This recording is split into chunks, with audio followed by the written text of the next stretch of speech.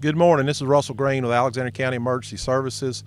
Take this opportunity to let our citizens know what's happening in Alexander County today, April the 16th. We've partnered with the Alexander County Rescue Squad, the NC HART team, State Emergency Management to conduct some HART training at Rocky Face Park. The park appears to present us a great opportunity. We're very fortunate here in the county to be able to utilize this facility for this training.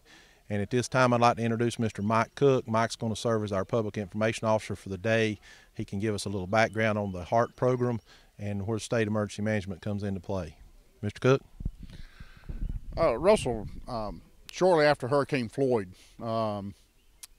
hit in the 90s, we realized that we had a shortfall of resources that can do rescue from the air.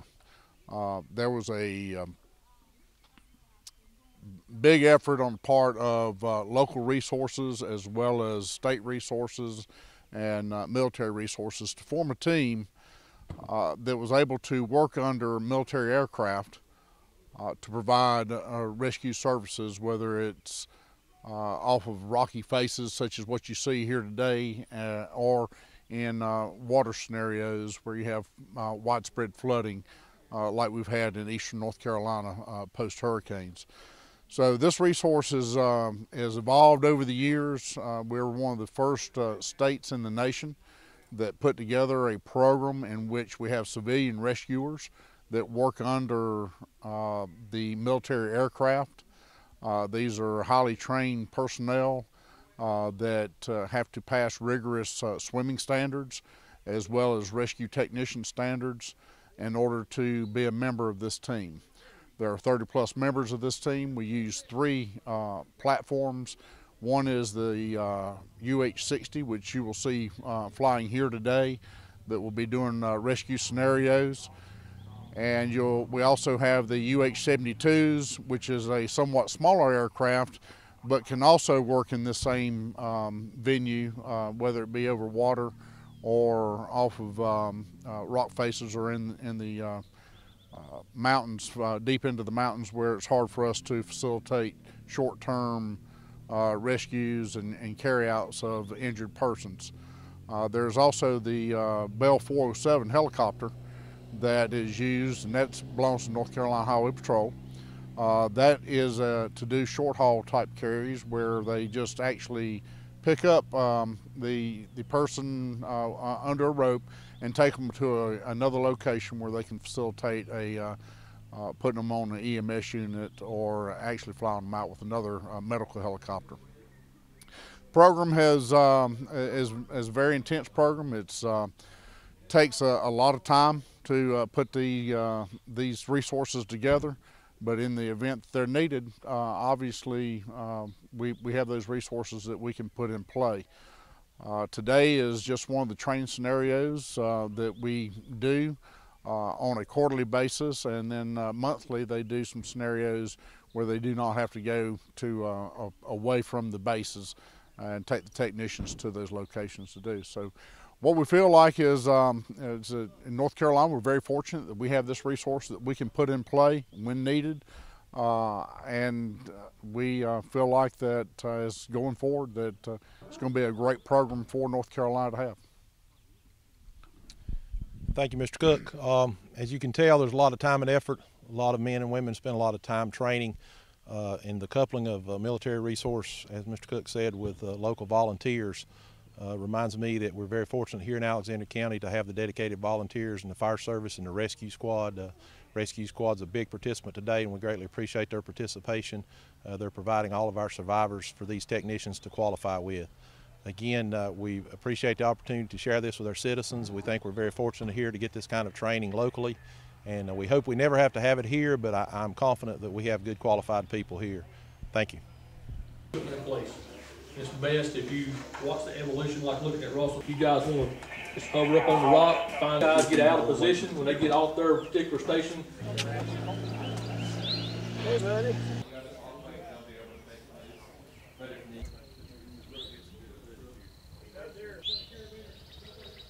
Hand it, or even hand it off to someone, another person up there. Hand it off. Okay.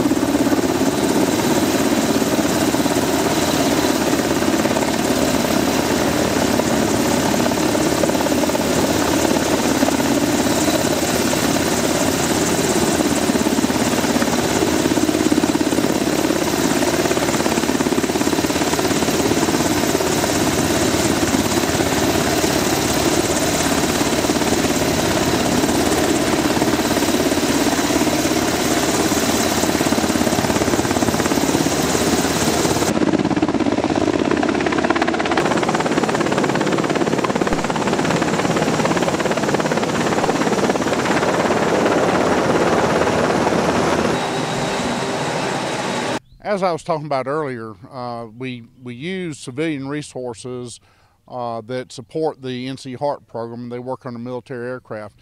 The gentleman I have here with me today is Jerry Rogers. He's actually a member of Charlotte Fire Department who sponsors him to be a member of this team. Jerry, could you talk a little bit about what you've gone through to be a tech for the NC HART team?